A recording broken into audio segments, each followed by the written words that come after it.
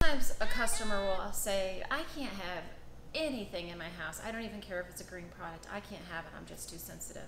So for your day, when you have those type of customers, this is what your day will look like.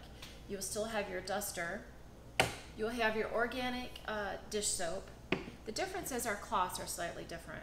The colors are the same in the sense that blue is only for kitchen, pink is only for bathrooms, and your other colors are for dusting. We also have the yellow cloths that will be for dusting that have the mineral oil in it.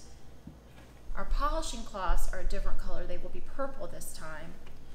We still have the microfiber mop heads that we'll be using on the mop, and of course our other equipment will be the same. We'll still have our gloves, our scrub, our cup, magic erasers, pumice stone, your booties, your razor,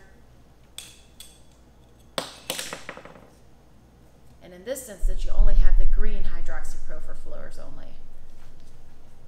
A little difference here is for the kitchen you will have your blue, but you will also have a little scrubby that you can use to scrub those tough to remove areas, and you can use this soap on it. The other thing that you will use in a house that can not have products is this paste. Technically, you could scoop and eat this paste. You're probably not going to want to do that, but this paste is so good for consumption. It's not going to cause any harm.